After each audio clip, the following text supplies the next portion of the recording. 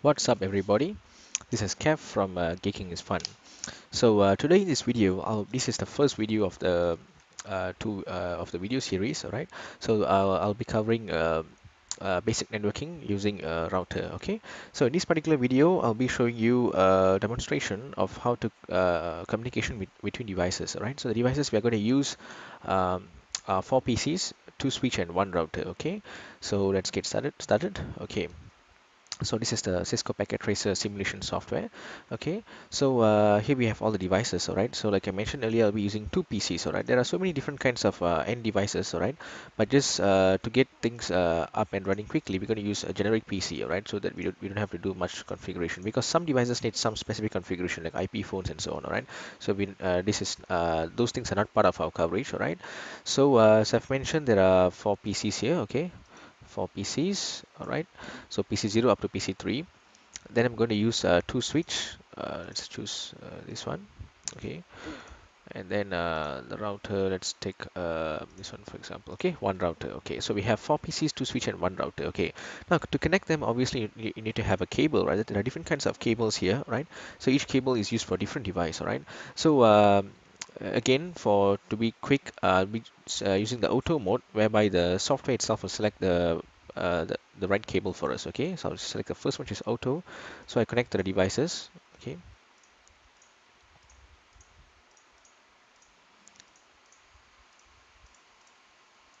Okay, so if you realize one thing, there are some light indicators here, green, orange, and red, something like a traffic light. Okay, so usually green means that the link is up, right? Means it's the link is up. That means we'll be able to communicate. If both sides are green, that means we'll be able to communicate. All right. If it's yellow, probably it's on standby. It's trying to start something. All right. If it's red, of course the link is completely dead, or it's not configured at all. So if you see both sides are red, that means you will not be able to communicate between the two devices. All right. So now what I'm going to do is that I'm going to configure the router. All right, so that all the devices will be able to communicate with each other. Right. For example, if you want to communicate from this computer to this computer, PC0 to PC3, you'll be able to communicate. You can ping, or you can send a PDU or a message here, right? So if you try to do it now, of course you'll get an error. Okay, so the links are all dead at the moment because they are not configured. Okay, so to configure this router, the first thing you have to ask yourself is, by looking at this diagram, all right, we need to understand that there are two networks in this particular diagram. All right, there are two networks. One is this side, and one is this side. Basically, in a router, every port is a network. Okay, so if I'm about to show you by illustration, what I'll do is that I'll draw a ellipse. Okay. Oops, sorry about that. Okay, I'll draw a small one. Okay, let's say this one for example. Okay, this one. Okay, so this side, all right, this side is one network, and again another one.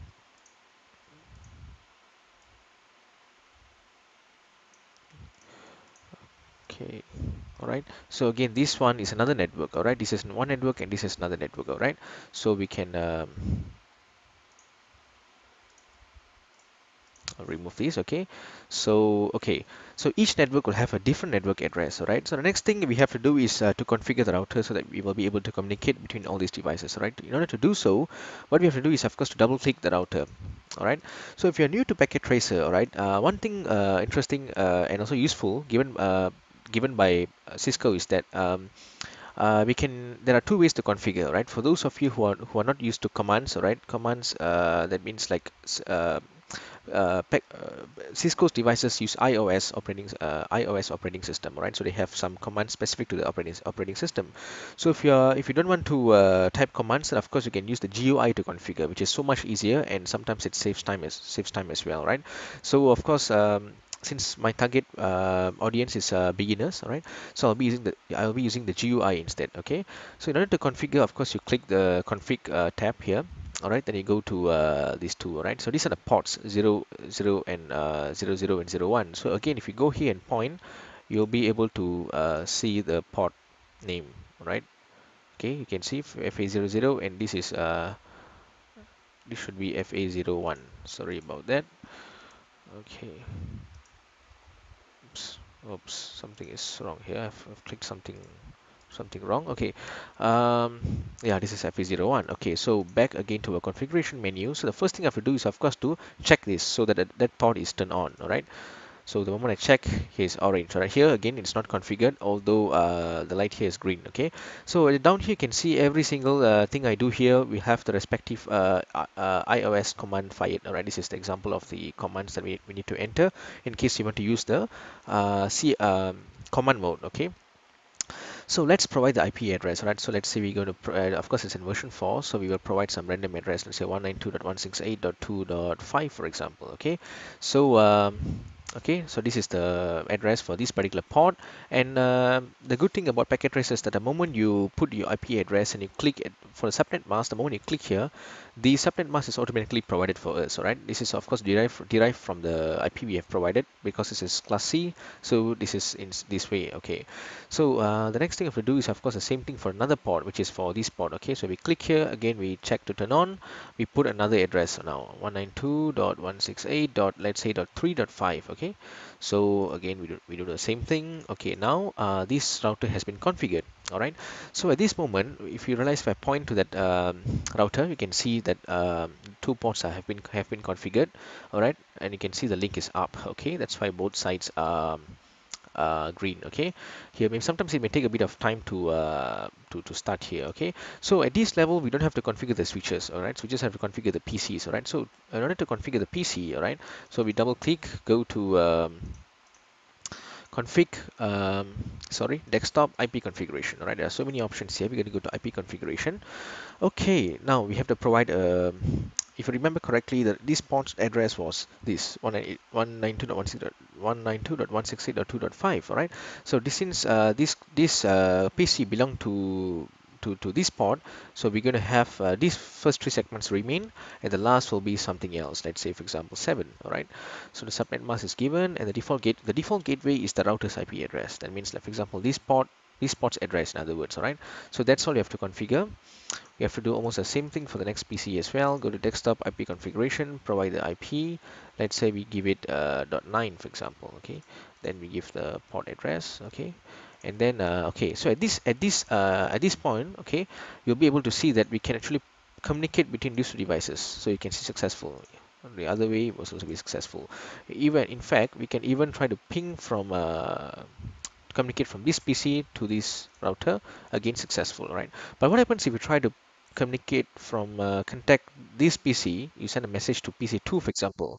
Of course you get an error message, okay, because these two PCs have not been configured. Okay, so let's do that. Let's do it. Okay, so let's check again. The other port, we give the address as 192.168.3.5. Okay, so we go to desktop IP configuration. The default gateway is 192.168.3.5. Okay, so let's give an address for this particular PC. Let's put 7, for example. Okay, and then again for gateways, so 192.168.3.12. Okay, for example.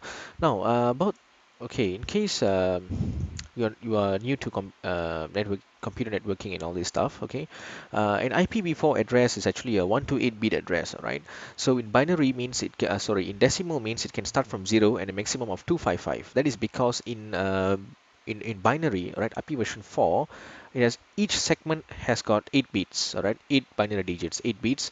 So you have 4 segments, so 8 times 4 is 32. That's why IP version, sorry, I mentioned IP version 4 was 128-bit. I'm very sorry about that. That is IP version 6. In IP version 4, it is 32-bit address. All right, so each segment is 8 bits. You times by 4 is 32. So the smallest decimal number is 0 and the maximum is 255. So you can put any number, but don't use 0 and 255. Those are actually reserved, all right, or you are prohibited. All right, so if you try to put 255, it's not, that address is prohibited. Probably a packet trace will give you a warning.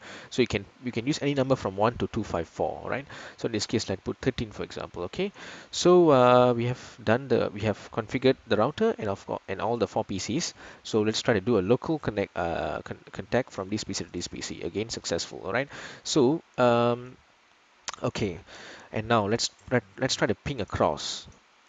Okay, sometimes it might fail, but you can keep trying. Okay, it may take a bit of time. Okay, successful. All right. So if it shows successful, that means everything is configured correctly. All right. Of course, you can also try to send a message from here. Okay. Instead of using this message, all right, a PDU, you can also try to ping. All right. For example, if you know this PC's address was 3.7. All right. So let's try to ping the PC. All right. 3.7. So go to terminal. Is it? Sorry, no. Command prompt. Okay. Let's try to ping it.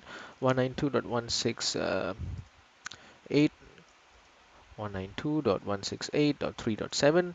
You should be able to get a reply. If you don't get a reply, probably something is wrong. Okay, so no lost. All right, 100% zero loss. All right, 0% loss. That was good.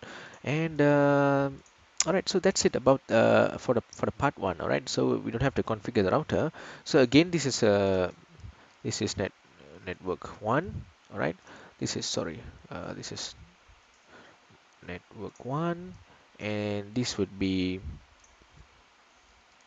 network 2. All right, so every network or every port is a different network. All right, so that's all right, so for the next part I'll be talking about routing. All right, we're going to have two routers. All right, almost similar, but we're going to have two routers.